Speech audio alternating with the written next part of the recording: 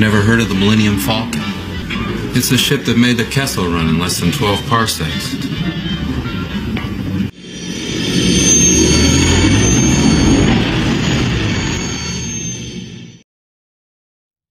Hey Star Wars fans and action figure collectors, got another vintage collection figure review. Nice early look at Cobb Vanth Mandalorian armor, newest release. Yeah, I was very surprised this one came in very, very early. Wasn't slated for release till October, I don't think, maybe even November, but here he is, VC343, as if we're getting close to 350. Yeah. Going back to the Deluxe style card backs, which is much better than the box option in my opinion. Good to see. I'll take this over anything. I dare say most people would maybe agree that, you know, with those couple of extra items, probably doesn't need a deluxe bubble anyway. But hey, if it's a way to get Cobb Vanth out, I'm accepting it. I'm going to take it. So yeah, he's looking pretty good. I know TVC fans have been rallying for a Cobb Vanth for quite a while. So yeah, it's a nice picture of him there actually. A dashing, good-looking man, Timothy Oliphant. Very, very good-looking man. Get a look at the figure in the bubble there. A little bio on the back. It's nice. There's actually a little write-up on the character.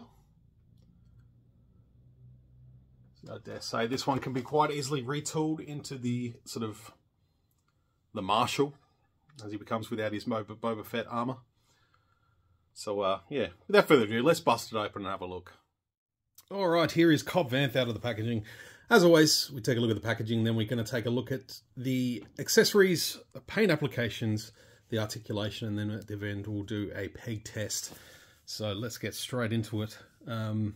Yeah, we get these flame effects back again, which we've seen multiple times now with a various range of figures. And they should, theoretically, just peg into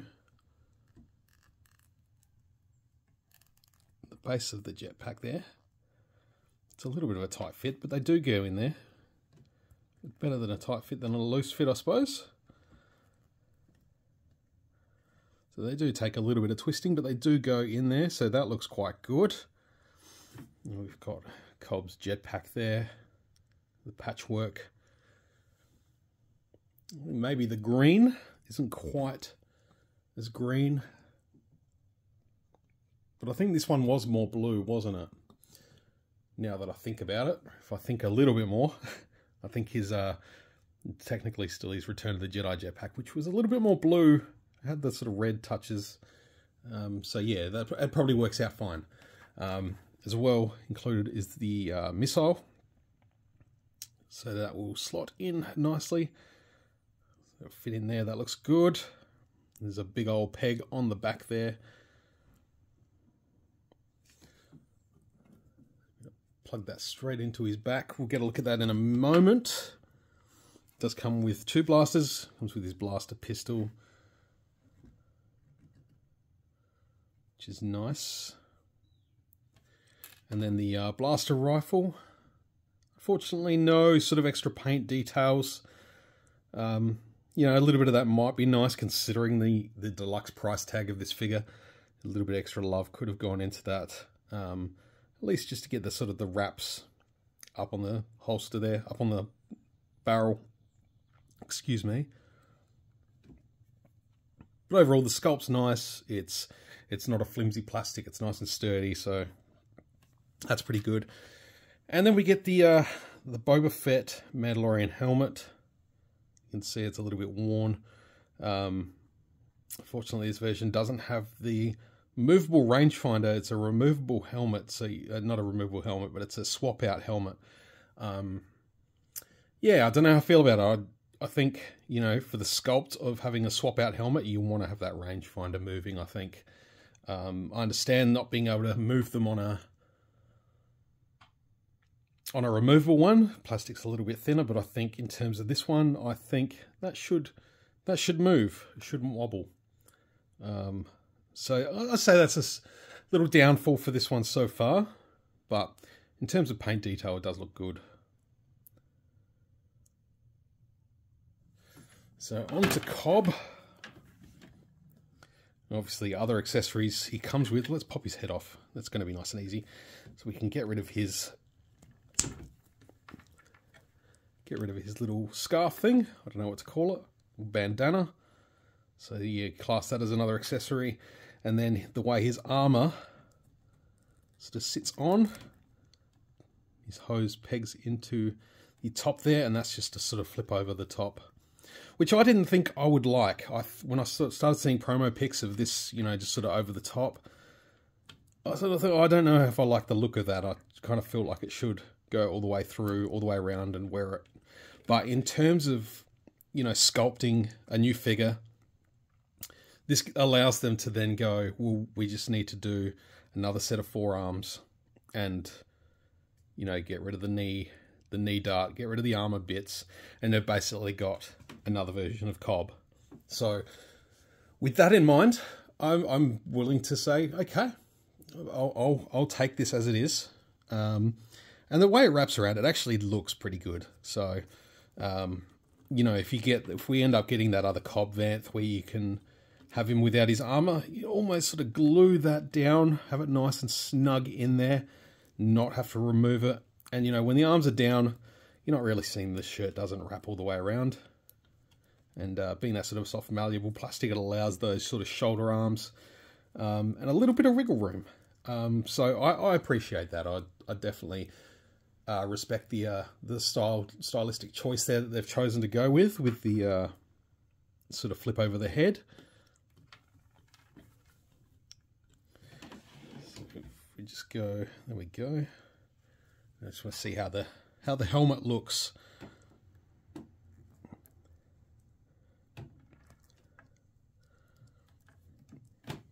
So that looks alright. That's not too bad.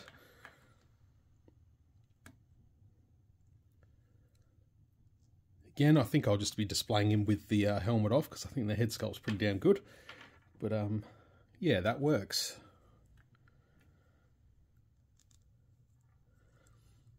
Again, once they do another sculpt of his lower forearms, you're going to get rid of the hoses. You probably have to do something with his back as well. Slight retool perhaps to get that sort of peg hole filled in. Speaking of peg holes, let's pop the jetpack on. Let's put that blaster in the holster. Fits nicely, that's good.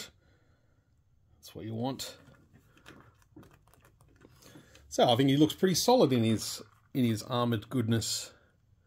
Okay, so that, yeah, you can sort of unclip that off the knee. So that will be removable quite easily. So I dare say, you know, a Cobb Vanth without armor is very much on the cards. Probably on a standard vintage card. And probably be a very simple release for them.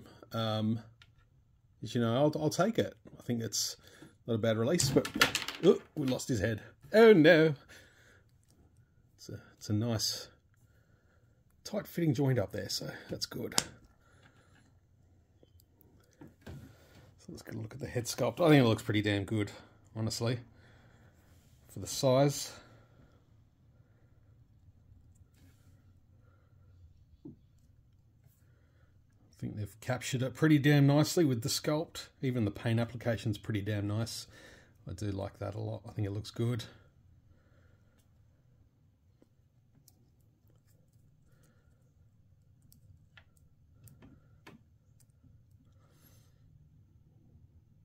But yeah, paint applications overall pretty damn nice. I like the sort of the weathered look. I hope this means we're a little bit closer to getting a Tython Boba Fett that we saw once he got the armor back on. That seems to be sort of the only Boba Fett from this new era that we're missing now. So yeah, definitely love to see that. Probably due for a new Empire Strikes Back one, to be honest, too. But yeah, I like the wear and tear of the armor. Pop those flames out.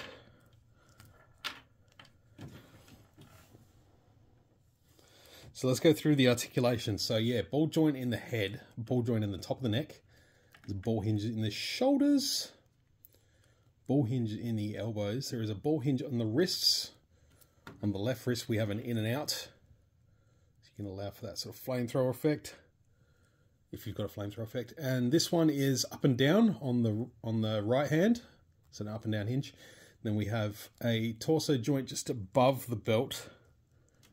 Come on, Vex, let's keep it below the belt. Yeah, ball and socket thighs, hips, sorry. Swivels at the thighs. Ball hinge at the knees. Ball hinge at the ankles. And then the rocker joint right there. So let me put that jetpack back on.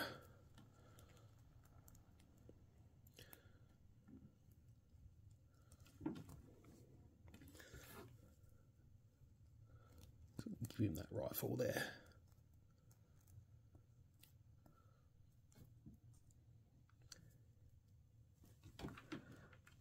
So that looks pretty good.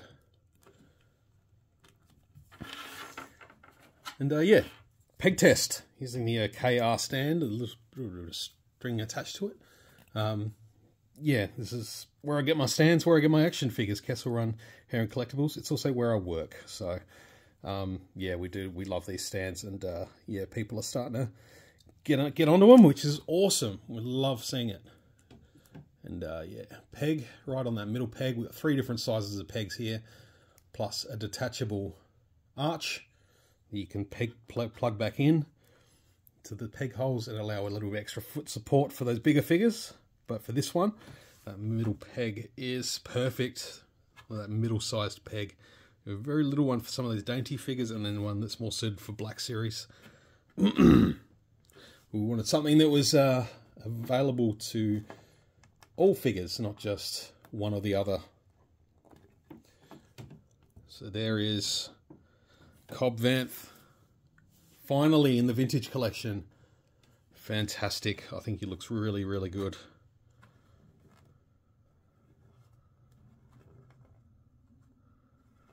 Just go around and have another look at him. Love to hear what you think. Drop a comment down below. If you enjoyed the video, please give the video a thumbs up and subscribe if you're new. I'd really appreciate that. Always appreciate the support from all my current subscribers, and especially my YouTube channel members.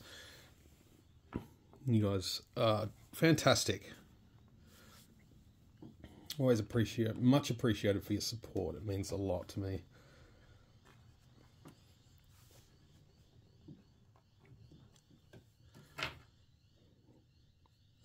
So yeah, looking forward to hanging out and playing with Cobb a little bit. I think he looks good. Looking forward to setting him up with Mando. Very, very cool. Again, appreciate you all watching. Thanks for tuning in. And we'll catch up with you some more reviews very soon. Till then, may the Force be with you always. We would be honored if you would join us.